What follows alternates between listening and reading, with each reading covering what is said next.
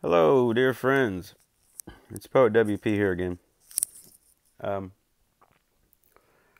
Looking through my archives, and I found one I'd like to share with you. A poem. This is a poem about death. Death. Uh, Such a grim topic, right? Isn't that the only thing really any of us truly ponder? We sit around and ponder all the other things to distract ourselves from the big pondering of that. Some would say that. I don't know. It's one point of view. But this poem, although the theme of it, at least part of the theme of it, is death. It's not in like a negative or bad way. It's kind of like a warm up to the possibility of it not being such a horrifying experience. That's kind of the point I'm trying to make. Like you shouldn't fear something that's a natural part of life, kind of thing. Anyway, enough describing the poem. Let's hear it. It's called, oh yeah, and this is one of the poems, I don't care if anybody really cares. This is one I wrote probably, I don't know, 2005. This is one of the ones I used to run around New York City and read at the open mics a lot back in the day. Anyway. That fateful day. Exercise your livelihood with a clear head. Extend your selfhood beyond your own internal nature. A becoming must never cease to become. It's our hope to cheat death. Death is the last transformation of this stage. Death ushers us away like a sleeping family in a bomb raid. Death, the messenger of fate. Death, existing within the principles of irony. Consent your gray beliefs to the acceptance of an impermanent world. The confined, loathsome agonies of life's conditions are extinguished and reborn moment to moment. That's one of the things that this poem to me was an expression of how I got a more healthier outlook on the concept of death, the nature of death. I mean, hell, after all, we're all going to face it, you know, because Buddhism helped me with that a lot, to gain a greater perspective, a more healthier perspective of dying and death. Also, I took a whole long few courses in college about old age, dying, and death, and counseling the elderly. So, you know, as I'm a sociologist, and but I was like one credit away from being a social worker as well. So I'm, you know, giving a lot of thought to these concepts. But Buddhism, for me, really opened my mind to, like, the way we learn about it in the West. Death seems so final, so consequentially just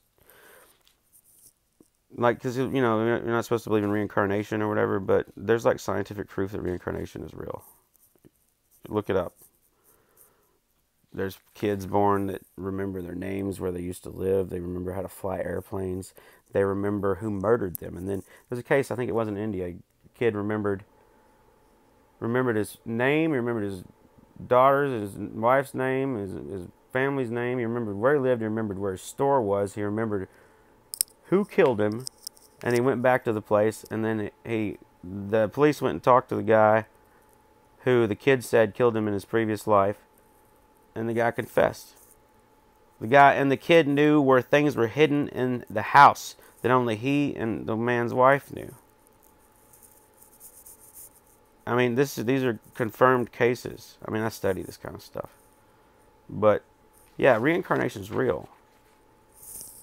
But anyway, I could get into a whole discourse that could last an hour about this. But anyway, that's not why you tuned in. You tuned in to hear this poem.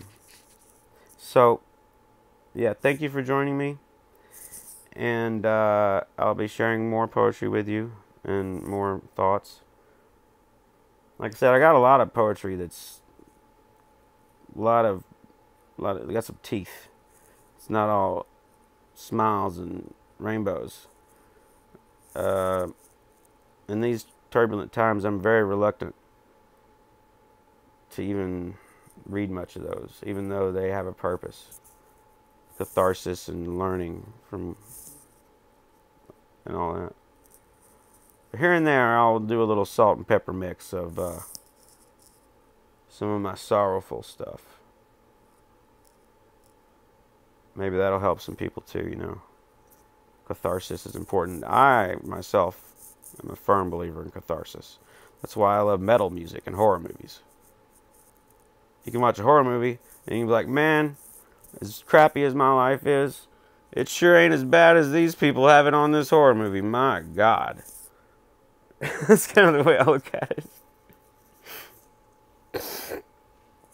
You listen to metal music, Nine Inch Nails. That's not really metal, that's industrial. Or Metallica, that's mainstream metal. But, you know, and you get it out. You get it out. You got to deal with those energies. You can't keep them all bottled up. If you don't get it out, your frustration and your anger and your confusion and your whatever, all that negative stuff, if you don't get it out, express it, headbang to some metal music, do some shadow boxing in midair, you know, cuss up a storm, whatever you got to do, you got to let that shit out. Then you got to get perspective on it and be like, yeah, okay, it's done now.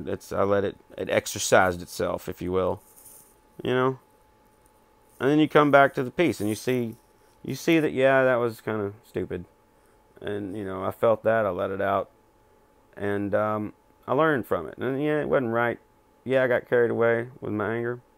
But just don't direct it towards people. Go do it privately if you have to. Do your anger.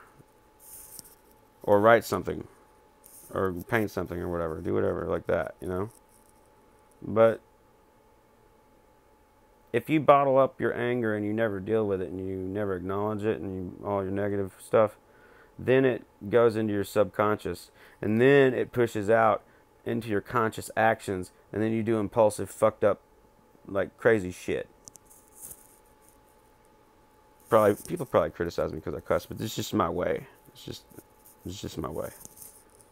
You do crazy, impulsive stuff, you know, because you didn't let that energy out. You denied it, and so it just burst out of you in a destructive way through an impulse. Boom, boom. That's how it happens. You don't deal with your shit, it'll come back and it'll bite you in the ass. So it's important to balance the positive and the negative, because we all feel it. But act on the positive. Learn from the negative and act on the positive. And learn from the positive. Don't act on the negative if you can. I mean, we all slip up, make mistakes. Hell, I do it damn near every week. Make a mistake, you go back, you apologize, you acknowledge, yeah, that was not right. And you get back on the horse, and you head on down the divine path once again. That's how we do it. We're humans. So anyway, and I'm rambling once again. Thank you for joining me, and I'll catch you next time.